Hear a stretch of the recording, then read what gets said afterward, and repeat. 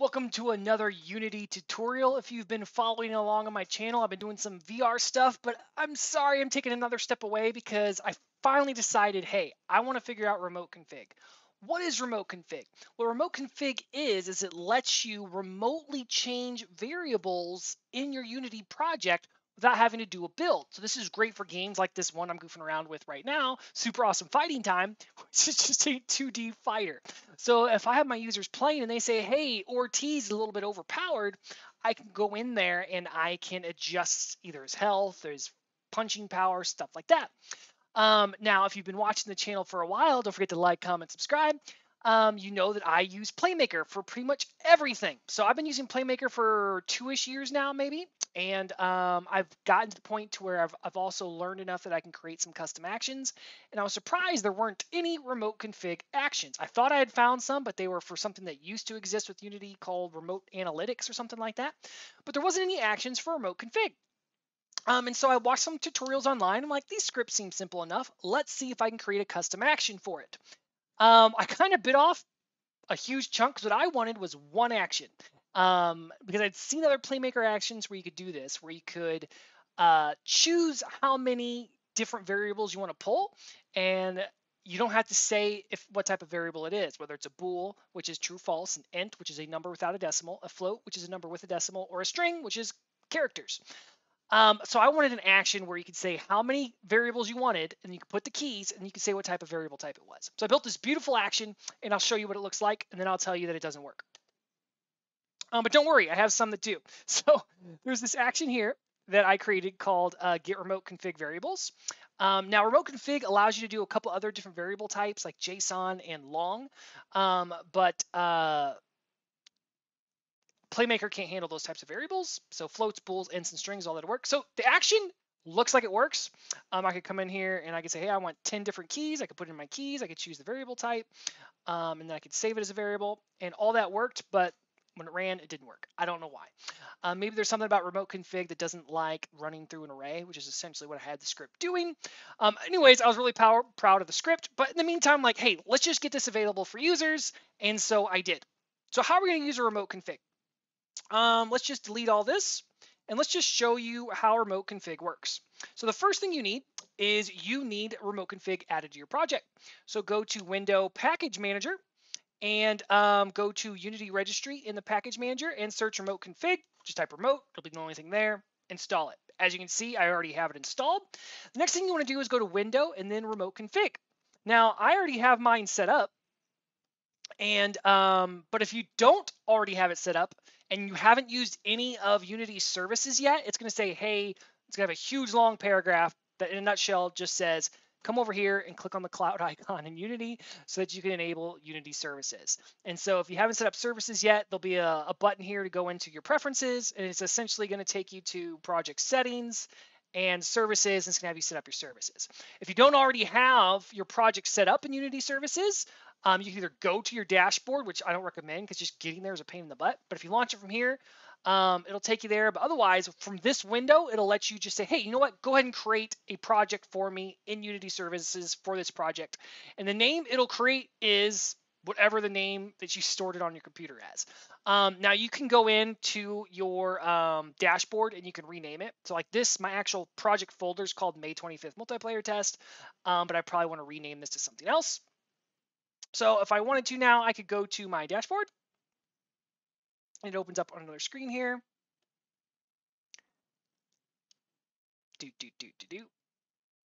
And so here we have my May 25th multiplayer test. I'm going to click on project settings. I'm already in project settings. I'm going to click edit, and we're just going to call this Super Awesome Fighting Time and save. Cool. You don't have to do that step, but it's there. Okay, so once you have that set up, then you can go back to remote config. And the first time I was using remote config, I wasn't able to actually create any variables here, but I can.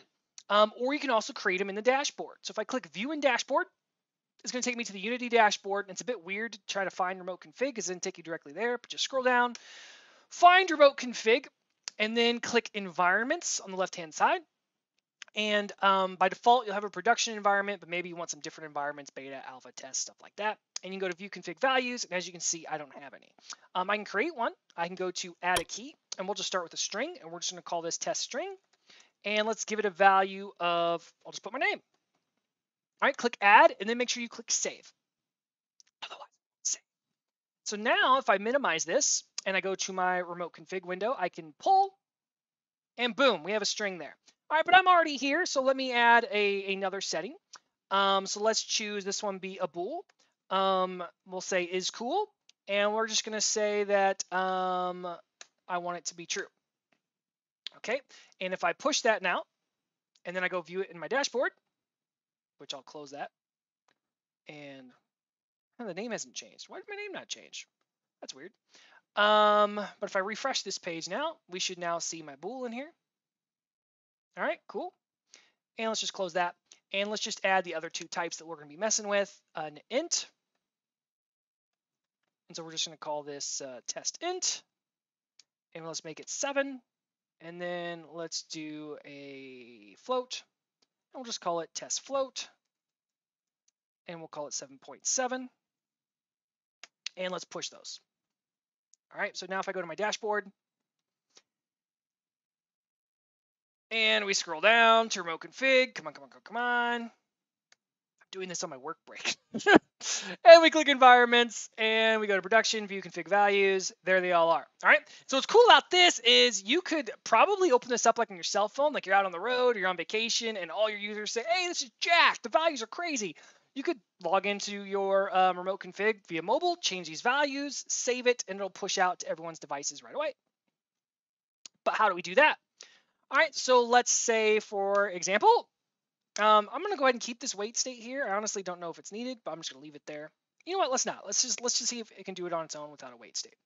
All right, so I'm going to come in here, and I have my 4 things. So I have my get remote config string, get remote config int, get remote config float, get remote config bool. Ignore the bools, it doesn't work, and variables, they don't work, as I showed you.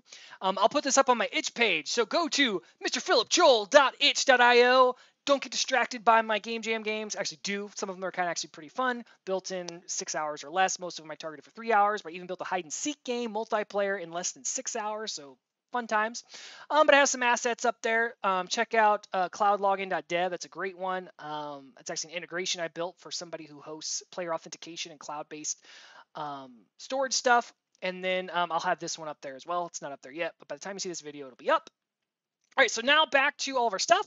So we need to know what keys we're trying to get here. So we want to get, this first one's a bool, so it's is Philip cool, and we're going to store this as is cool. Okay, so by default it's false, but what's going to happen is hopefully remote config will set it for true. And here we have a float, which currently we have it up there as 7.7, but we're going to, this is our test float, and we're just going to save the variable as test float. Okay, keeping things simple for now. And then we want an int. So this test int is the key, and I'm just going to save this as variable test int. And then get config string, we're going to call this test string, and save it as test string. As you can see, these variables are all false or zeros or nothing. But let's run the project. Let's delete that finish state. All right, let's see if this works in the first state. I doubt it, but let's see what happens. It works. Look at that. It went out. It got the variables true, 7.77, and Philip. So why would you use this? Well, let's say that I put a practice mode in my super awesome fighting time game. I don't know, maybe it's just for testing purposes. I only wanted it around for a certain amount of time while I could collect bug data and get reports from players, and then I'm going to disable it while I fix those. So let's just delete this whole FSM. Start over. All right, so let's just remove component. Yeah. All right, so here in this game object, we're going to add a new FSM, and we are going to, in our remote config, we're going to, let's just trash all those and push that out. I'm going to add a setting, and I'm going to call this a bool, and I'm just going to call this practice button. Okay, and I'm just going to leave it at false, but we're gonna, yeah, we're just leave it at false. All right, so we'll come back to the game here. So let's say we want to get our remote config bool, and the key that we want is practice button. And so I'm just going to store it as practice button. Okay, and then let's do a bool test.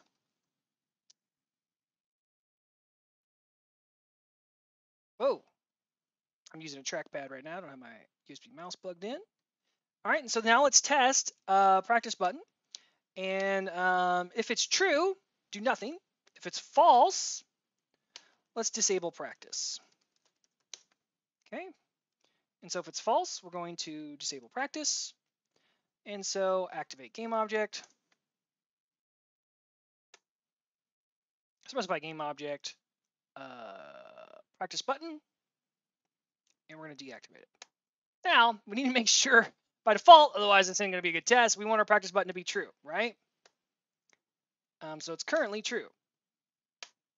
Now, this is also kind of a bad test. I know that it works, but I really should have it be false and then try to get the true state because, yeah, let's do that. So let's say the practice button is off because if the action didn't work, it would return as false, and so it's a bad test. All right, so let's say if it's true, practice button is true, let's enable practice.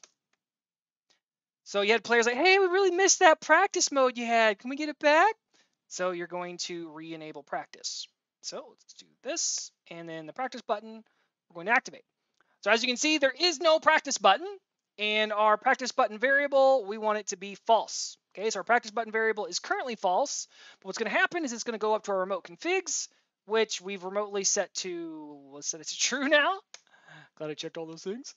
And so now it should see, hey, this should not be true. And we're going to do the bool test. It's true, and it's going to bring the practice button back. Hitting play.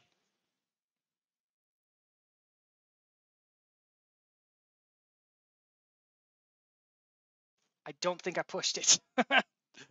Push. All right, let's try again.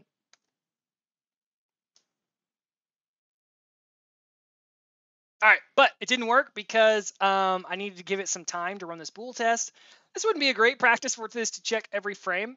But for now, we're just going to do every frame so that you can see that it works. You don't want it to be in a different state for when it finishes. But there we go. Every frame, boom, practice button's back, and there you have it. So, hey, check out mrphilipjoel.itch.io. I'll put these actions up there. I'll call it remote config Playmaker actions. How about that? All right, so until next time, this has been Philip with another Unity Playmaker tutorial, tip, trick, thingamajig. If you like supporting the channel, hey, this took some time to build. I have a Patreon page. I'll link it in the description, so check out my Patreon page. Buy me a cup of coffee through that. Really appreciate it. Otherwise, just like, comment, subscribe, share the word, help me grow this channel. See you next time.